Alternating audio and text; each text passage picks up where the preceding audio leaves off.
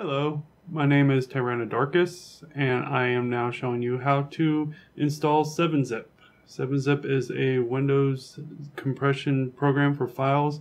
It is my favorite one that I like to use because it's easy, it's quick, it's pretty efficient, and it's free. This is the steps, my how-to on how to install it. First, we'll go to 7zip.org. We'll download the newest version, and then we'll run and install it. But first, let's go to 7zip.org.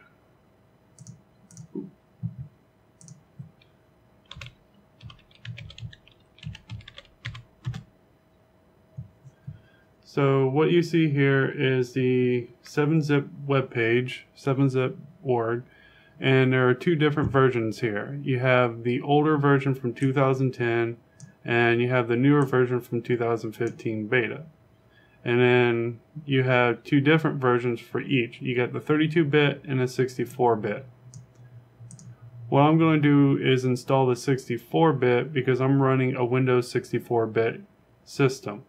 If you're running Windows 32-bit, then I suggest going for the 32-bit. If you're having compatibility issues under 64-bit because it's using a 64-bit program, then I would suggest also going with 32-bit as well. So let's go ahead and get the 64-bit for my 64-bit system. And we want to save to your downloads. That'll probably be a good folder. And it's a pretty quick download. So let's go ahead and open that up.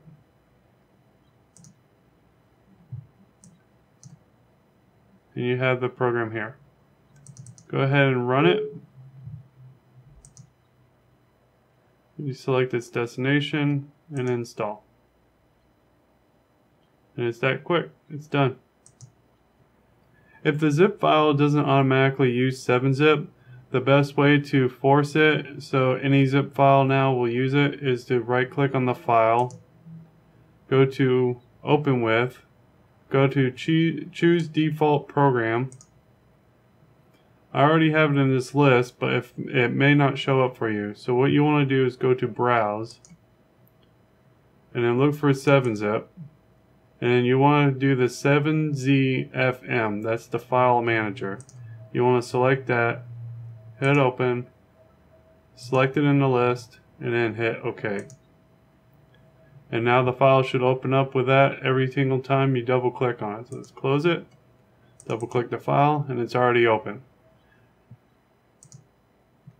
So we completed installing 7-Zip, and that was it.